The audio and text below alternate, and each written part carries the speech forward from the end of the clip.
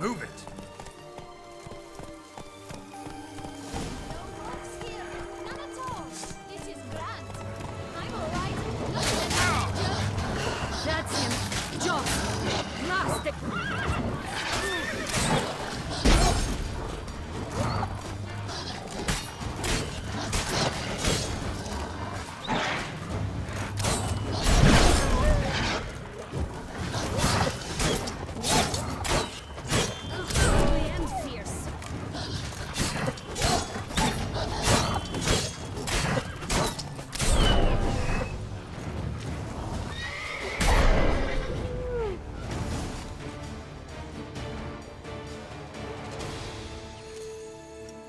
Relax, it's over. No, it's not. There's more. Another wolf behind you. Ignore him. He always lies. Aha. Boy who cried wolf. Still does, I suppose.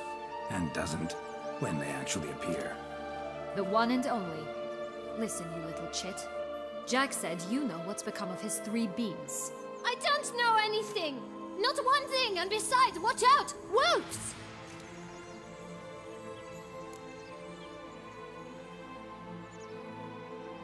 This'll be interesting. Right, let's get to it. Let's say for a minute you know what happened to the red beam. Where wouldn't it be? For certain, no one swallowed it. Oh no, definitely not that. Of course not. But say someone didn't. Who would it be that didn't swallow it? A human. The most human-y human in the land of 1,000 fables. Everyone! Wolves! Run!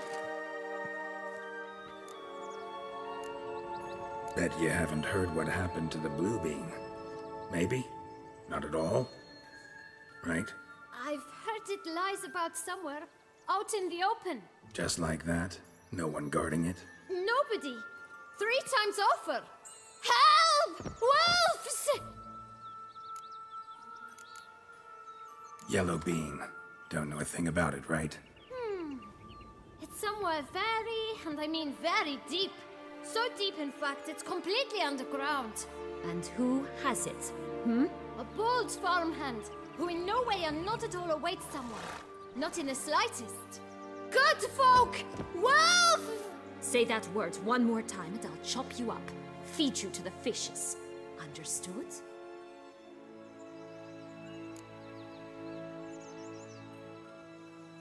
All right, we should go.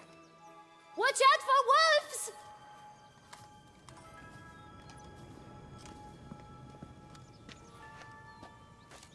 Tough to talk to, that one. Was it, though? You need merely remember he always lies. Or more precisely, reverses the truth. Where to now? I'm not sure. We should visit some of the other fables. The meaty ones, that is. Perhaps then Joss's hints will make more sense. It's just a few. Red Riding Hood, piglets and bears, 3 of each. And Goldilocks, of course. Then Longlocks, and a little lass who sells flint. Fine. Let's get to work.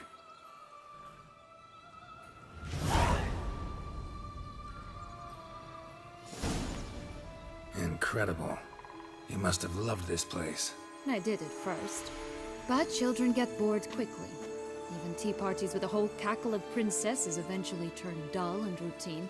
What did you do then? Dropped a duck egg in the swan's nest once, that sort of thing. Stole the pea out from under the princess. Who sleeps to this day, I think.